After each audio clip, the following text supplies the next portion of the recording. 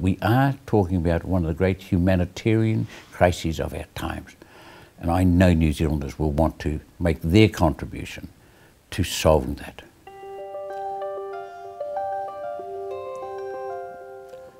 People often conflate an immigrant with a refugee. Please explain for us in simplest terms, what's the difference? An immigrant is someone who's voluntarily chosen to make a move to another country, often to improve their circumstances or because of family situations or something. It's a very free choice. A refugee is a person by definition who has nowhere to go. When Alan Kurdi, the little toddler who looked like everybody's niece and nephew and grandson and child, washed up on that beach, it felt like the peak of empathy really hit a high. It seemed that empathy fatigue set in. Are we tired of this story?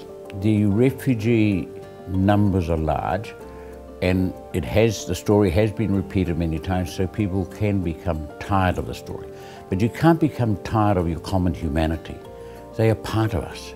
We are all humans. We all deserve some possibility of a satisfying life. And whatever New Zealand does will not be large. We're a small country, though we're a wealthy one in world terms.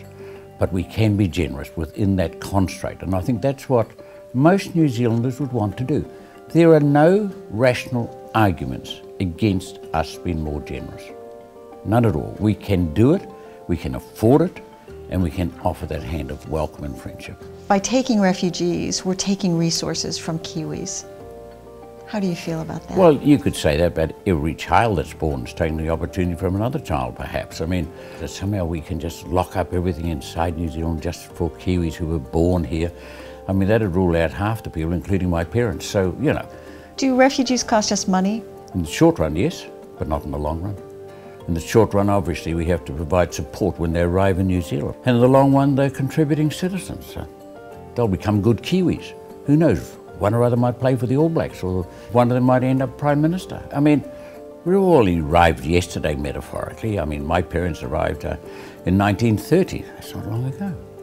There's many, many others who have arrived much, much later than that. So, what do we gain by taking refugees? We gain a vibrant society. I mean, it'd be boring if the only society we knew about was sort of ancient England.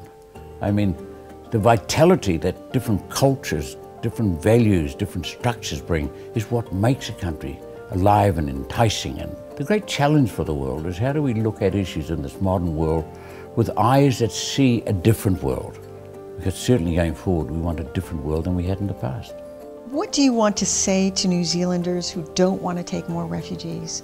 Just relax, show a little generosity and a little humanity for those who are suffering.